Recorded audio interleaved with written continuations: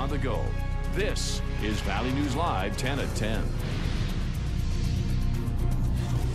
We begin tonight with new information on the man killed in an avalanche in southern Montana this weekend. Thank you for joining us tonight. I'm Krista Bain. The snowmobiler who died is from Bismarck, and the 33-year-old rider became trapped under 6 feet of snow on the southeast face of Sheep Mountain in Gallatin National Forest. That's just outside of Cook City in Montana.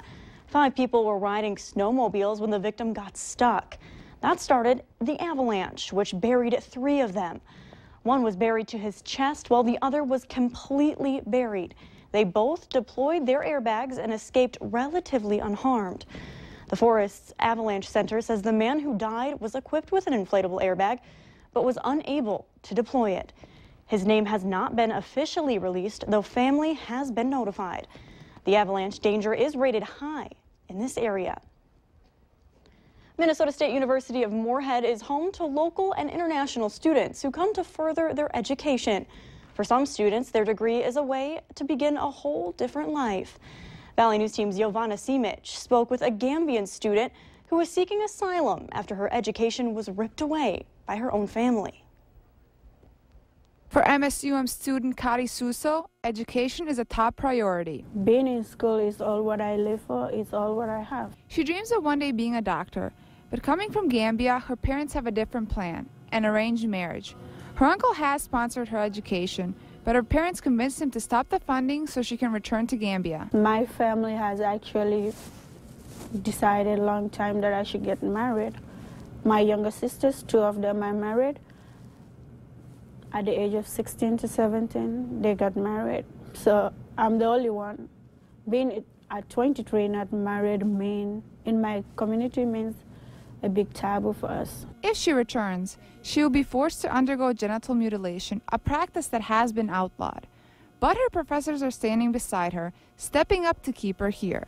Professor Brian Wissenden started a GoFundMe page to help Kari pay her outstanding fees and future costs to stay at MSUM. It's heartbreaking listening to this person with great intentions and great potential to be kind of trapped in this impossible situation. Someone like him being able to do such thing to me, for me, I can pay him back. The only thing I can say is thank you. Kari is seeking asylum in the U.S. and meeting with a lawyer so she can live her life differently than her sisters.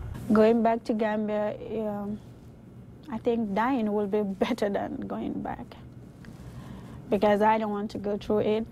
Not just the genital mutilation, but marrying someone you don't know, you don't care about, or just met for the first time and going through those traditions. It's really crazy. Jovana Simic, Valley News Live. So far, more than $5,500 has been donated on the GoFundMe page, and you can find the information on our website, valleynewslive.com. Hate attacks on Muslims have spiked across the country after recent acts of terrorism targeting Muslims, their mosques, and businesses. And the attacks have tripled this year, and the bulk have occurred in recent weeks. According to a tally by a California State University San Bernardino College professor, there have been 38 anti-Muslim attacks in the U.S. since the deadly terrorist attacks in Paris, and 18 of those happened in the wake of the attack in San Bernardino. The FM area has an estimated 5,000 to 6,000 Muslims, and today the Islamic Society here opened its doors in an effort to settle uneasy feelings in the community and to clear up misunderstandings of what Islam is. Hundreds slipped off their shoes and entered the mosque for a chance to meet Muslim community members, learn about Islam, and sample ethnic foods. The society hopes to counter the growing fear and stereotype about Muslims and ensure that the Fargo-Moorhead area remains a safe, welcoming, and family-friendly place.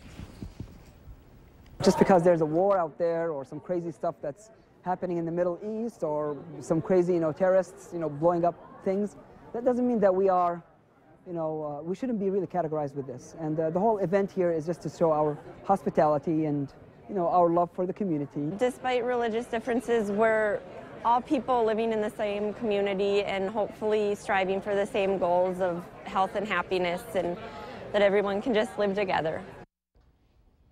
Another open house is planned in January, and there are 5 Islamic centers in North Dakota, which are open to everyone regardless of faith or background.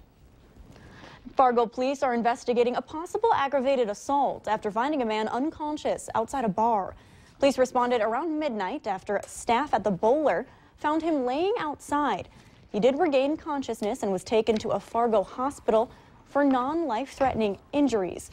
Police do not have a suspect and cannot confirm it was an aggravated assault, as it still remains under investigation. The countdown is on for holiday shoppers, and by the looks of West Acres Mall, there are plenty of procrastinators rushing to get the gifts they need, with Christmas 4 days away now.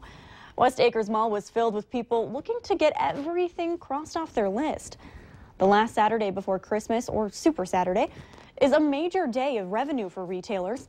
The closer it comes, the busier the mall will get.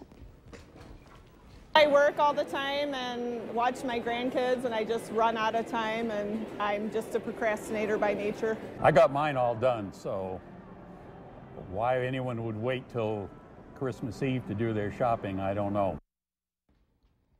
But some do. A reminder, if you do, West Acres Mall will be open Christmas Eve from 8 a.m. to 4 p.m.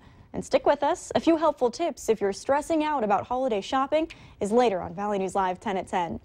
And as you pack up those gifts you purchase into the car and hit the road, you'll see another present at the gas station when you fill up. North Dakota sees an average gas price at $1.95 a gallon. But at Don's Car Wash on 52nd Avenue South, it sits at $1.64 a gallon, the cheapest in the state. Minnesota's average sits at about $1.87 overall, and gas prices went down about 4 cents over the past 2 weeks to $2.06 a gallon, bringing prices back to where they were in April 2009. This drop comes from the decrease in crude oil prices. The cost per barrel is down several dollars.